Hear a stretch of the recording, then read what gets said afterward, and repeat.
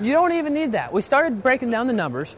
You do a very, very lightweight composite 2-layer tank. So it has a shared bulkhead in the middle. It's 12 inches in diameter. It's 10 feet long. It's about 1,000 pounds loaded. And you have a common bulkhead in the middle. There's a center shaft where you have fuel on the top, LOX in the bottom. The fuel actually comes through the LOX tank. And that gets set into an electric displacement pump. The rocket engine would have to be regeneratively cooled. Your control vanes, here's the cool part. So controls are typically very expensive if you have high temperature vanes that go in the exhaust flow.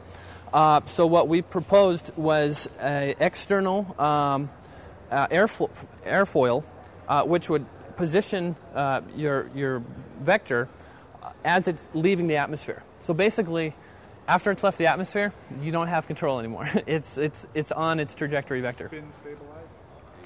That's a possibility. Yeah, we could do potentially some spin stabilization. Aerodynamic control surfaces in atmosphere. Mm-hmm. Question mark, profit out of the atmosphere. This is still something that's very much in development. One of the reasons we're here is to get your ideas and criticisms on the technologies that are changing now that may someday make this possible for someone in their backyard or garage to build a single stage to orbit vehicle and apply that equation.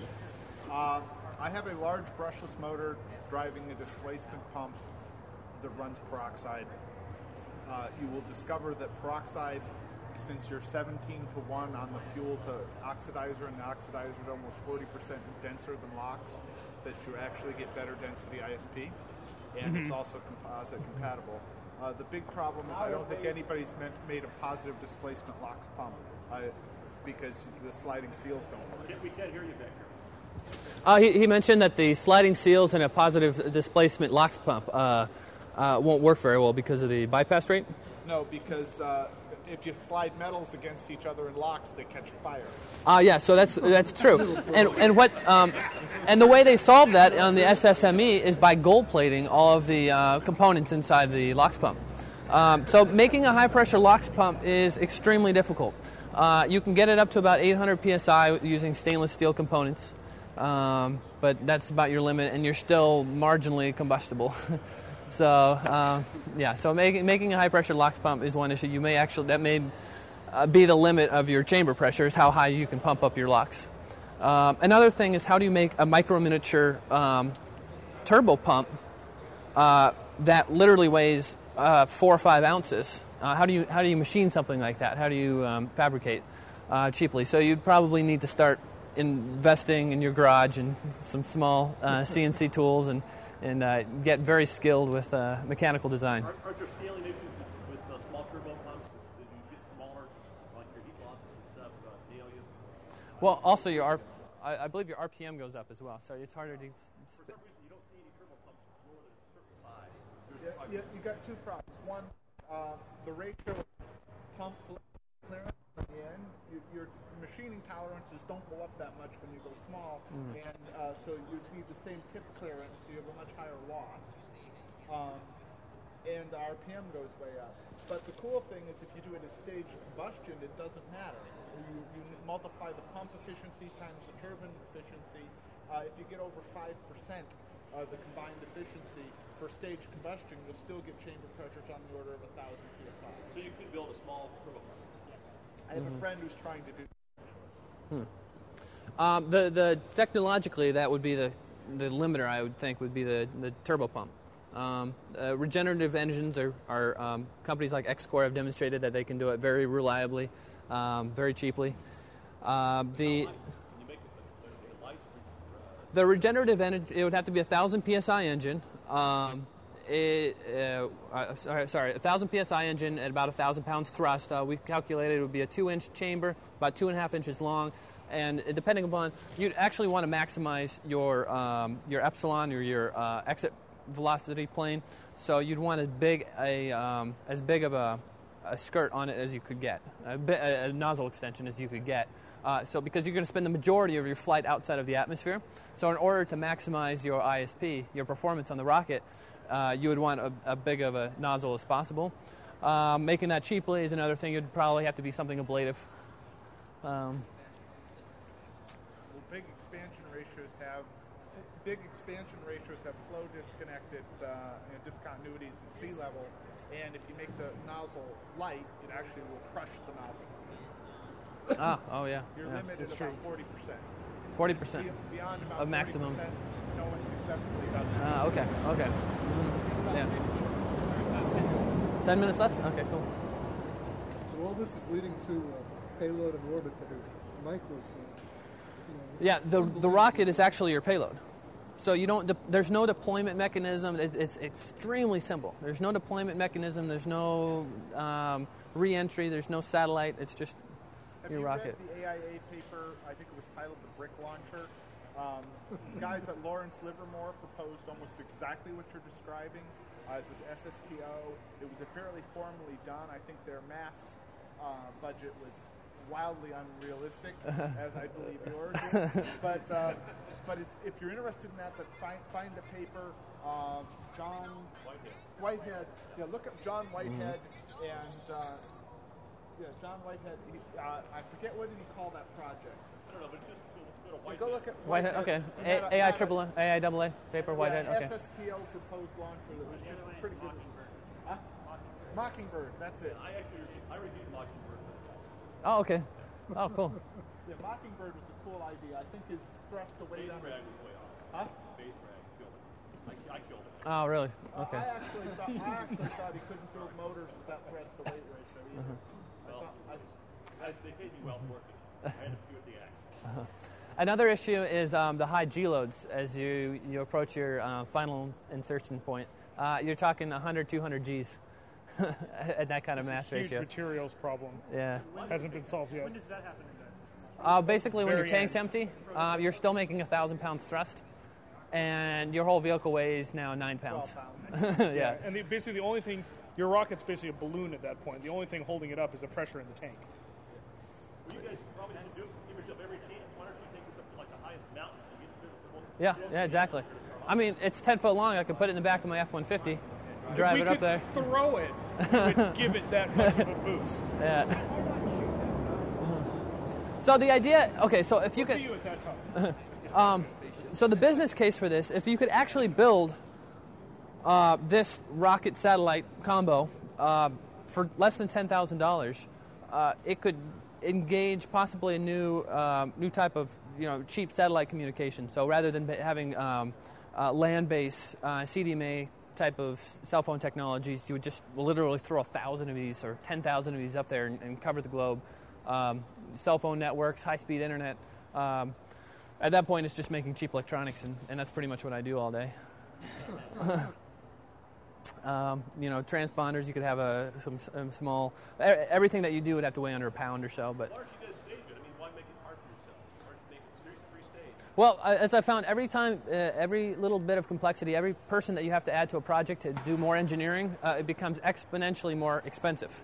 Simple, and simpler. Yeah, and even simpler than that. The other answer is because nobody's done it yet. Yeah, nobody's done an SST. It would also be pretty badass. So, I think amateur in your garage Sputnik, even if you took 12 stages, would be pretty spectacular. Also true, yes. 10 minutes. 10 minutes. 10 minutes. Yeah, Okay. that's actually one of my personal goals, is to do an amateur Sputnik. Yeah. Absolutely fantastic. So How come using the you were talking about using something like SpaceUp 1 or 2 method? How come that's not more? Airdropping it? As the initial stage. Orbital does it. 60,000 feet to start. There's lots of planes that'll get you up there. Yeah, it makes... gives you a bit of a boost, yeah. It gives you a bit of a boost.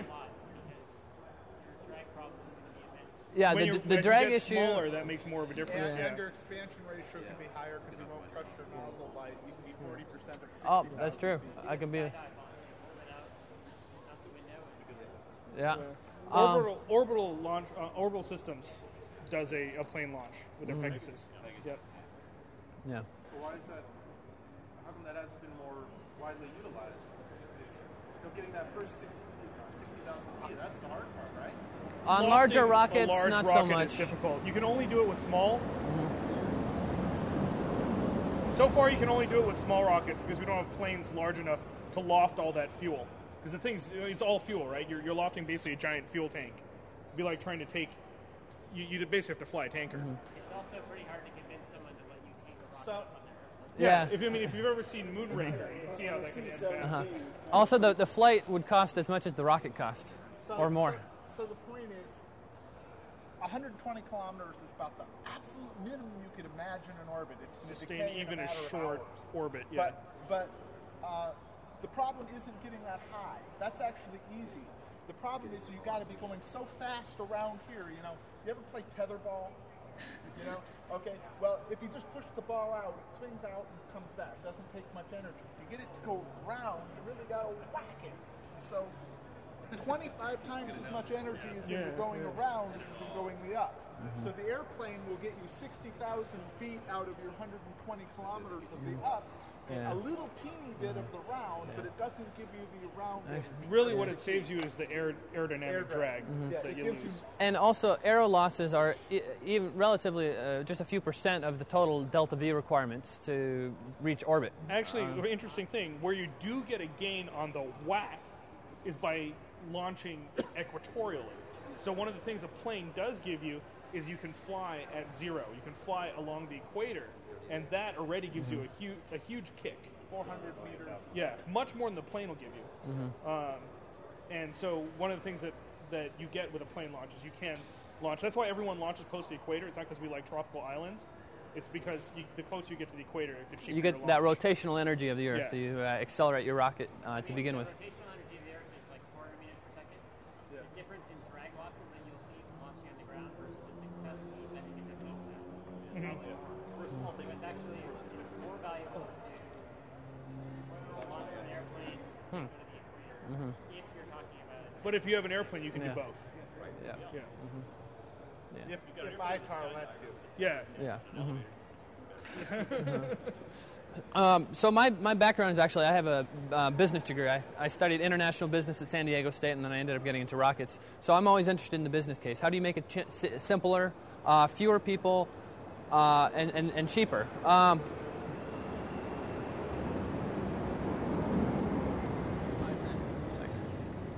And the main thing is to keep as few people involved as possible, unless they're volunteers. You want to have, maybe just a handful of people on the project.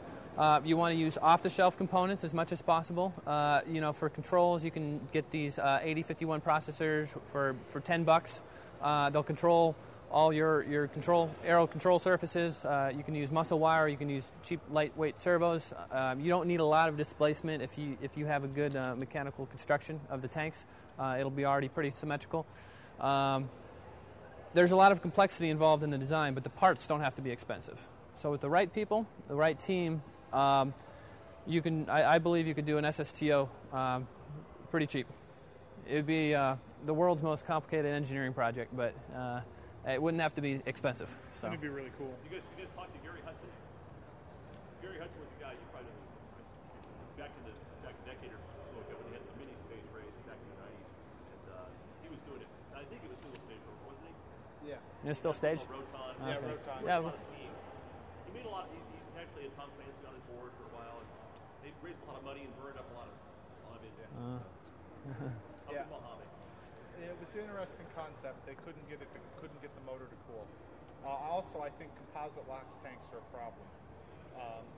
Yeah, they are dangerous. No, okay, so thank you. That's another important point. Composite LOX tanks are dangerous. Okay, they're extremely dangerous. That doesn't that's not a showstopper though. All right, so yes, of course, if you walked up there and you tapped it, the thing would explode. Just don't friggin' tap it, all right? The problem is you've got a huge differential. You want your fuel on the bottom because the LOX is a higher mass and you want it further forward from a stability Oh, standpoint. yeah, okay. But the thermal difference there on a common bulkhead in composite land is going to be sporty. Yeah. So it's going to be, you're saying it's going to shrink a lot. Well, you're going to break your... It's going to be brittle? Cryogenic composite tanks are hard. I happen to know Microcosm is about the only people who built cryogenic LOX tanks. The guy who does all Microcosm's stuff is a guy named John Newman. He's out at FAR on a regular basis. I actually worked with him on the Bloodhound project, which is the land speed record car. He did the motor casing, and we built the test stand. It's composite LOX tanks are hard. Okay. Yeah. And mainly in construction, is that the hard part? Well, it's the you get micro cracking of the epoxy. Yeah. Get cold. Yeah, Okay. because your epoxy and your carbon fiber has got a CTE of basically 0. Okay, epoxy not so much. Okay. And so you're talking a 270-degree temperature difference. You're not going to get epoxy that cures at minus 270, so you're going to have to cure it at room temperature and then run the temperature down, and then the differential expansion. Basically, you end up with a carbon fiber bag with no structure. The other issue is that it doesn't have to last very long. I mean, you could fill it up literally 10 seconds before you launch, run like hell, and hit the button. It's probably not going to be an explosion hazard if it's not pressurized. Yeah, and that's the other thing. It won't be pressurized until it gets higher up in altitude, at which point you have gravitational head. But Have you guys looked at using Spectra? I think Spectra's got a different CTE, right? Spectra and epoxy. okay. There's also the composite that X-Core developed. There's a non-burnite. But I don't think... it's a fully fluorinated something or other, and I think it's unobtainium. Well, it's pretty good, although I don't think I'd be able to license it for the type of budget I'm looking at. So, if you think about, your densest room storable oxidizer is nitric acid. It's very dense, like 1.5, 1.6. You could build a composite nitric acid compatible tank, and it gets rid of all your thermal problems. And it gives you a lot of other problems. They're different. well, the ISP wouldn't be as high though either, right? Your density is so much better that your density. I like the figure of merit density ISP squared because it actually says what sort of delta V can I get out of this tank structure, and I actually think it's higher. Any other questions, ideas, criticisms? Could you do a launch from a balloon? I mean, I've seen lots of these Potentially, super yeah. cheap projects to get like a balloon and a USB up there. But Yeah. People have done it. that's still a two-stage thing, though. It's like kind of Yeah, but balloons are cheap. They JP Aerospace does that. They launch rockets for free. yeah. So yeah, there's balloon launch possibilities. There's my buddy who's a pilot. He can fly a Cessna pretty high. Fire! Yeah. We'll hang him from the wings. And Take off. he can go higher if the separation system doesn't work right. But yeah, even we can just build a liquid-fueled rocket in a garage. Yeah. Be already an enormous achievement. Come out to FAR. They do it on a regular basis. what is FAR? Seriously, FAR, Friends of Amateur Rocketry. It's out in the Mojave Desert. It's about an hour east of Mojave Airport. Yeah, we've got bunkers, we've got test stands, we've got viewing, we've got firefighting, and it's I think we should an go. all amateur Yeah, that's very good. facility. So basically, if you want to use it, just come out, invest some sweat equity, come help pour some concrete or work on stuff, and bring your project, and everybody will help you. Well, thanks for everybody's feedback. I really appreciate it. Hope we get to build this. Just congratulate you for having the audacity to give it a shot. Yeah. Oh well. Thank you. I don't. Unfortunately, I have the audacity, but I don't have the free time. So it might be. Maybe you can make it free time. Yeah. Thank you, everybody.